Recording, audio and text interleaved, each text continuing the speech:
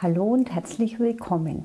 Heute noch eine Idee für ein Osterdessert, das sich gut am Tag vorher zubereiten lässt. Und hier sind die Zutaten für 4 Personen.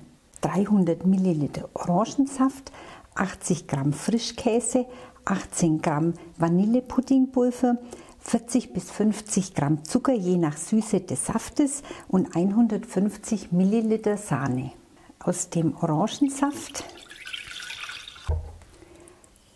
dem Zucker und dem Vanillepuddingpulver koche ich zuerst einen Pudding. Dazu alle Zutaten in einen Topf geben und verrühren, bis keine Klümpchen mehr zu sehen sind. Während des Erhitzens immer gut durchrühren, damit er nicht anbrennt. Und wenn ich 8 beschreibe, komme ich an jede Stelle des Topfbodens. Wenn der Pudding einmal aufkocht, dann ist er fertig und ich nehme ihn von der Herdplatte.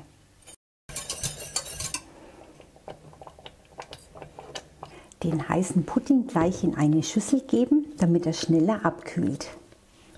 Während des Abkühlens immer wieder durchrühren, damit er keine Haut bildet. Und nach etwa 10 Minuten den Frischkäse zugeben und einrühren.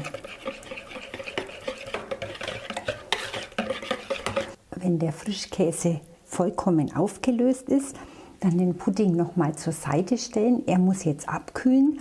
Und auch da immer wieder mal umrühren. Zwischenzeitlich bereite ich schon mal die Gläser vor. Die Gläser bemale ich mit einem Hasengesicht. Ich nehme dazu einen Folienstift. Der lässt sich mit einem feuchten Tuch ganz leicht wieder abwischen. Und ich male die Schnurrhaare, Nase und Augen. Auch wenn man so wie ich kein großer Malkünstler ist, ist es doch der besondere Gag und vor allem geht es ganz schnell. Kinder haben manchmal auch ganz tolle Phantasien, wie ein Hase aussehen könnte, und die können ja dann mithelfen.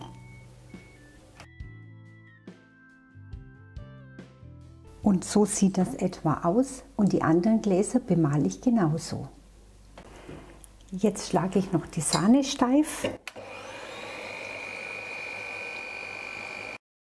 Der Pudding sollte fast kalt sein, dann die geschlagene Sahne darauf geben und die Sahne noch unterheben. Die Creme ist fertig und jetzt befülle ich die Gläser.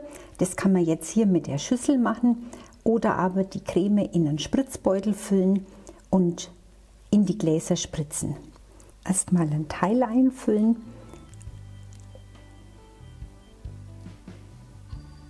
Und jetzt noch ein bisschen ausgleichen.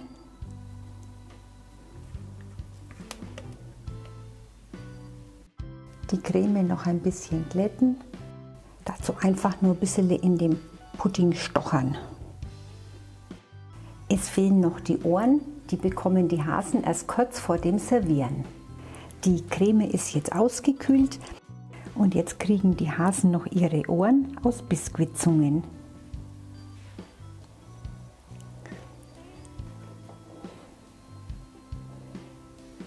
So sieht das Osterdessert dann aus und keine Angst, der Folienstift geht ganz einfach mit Wasser wieder ab.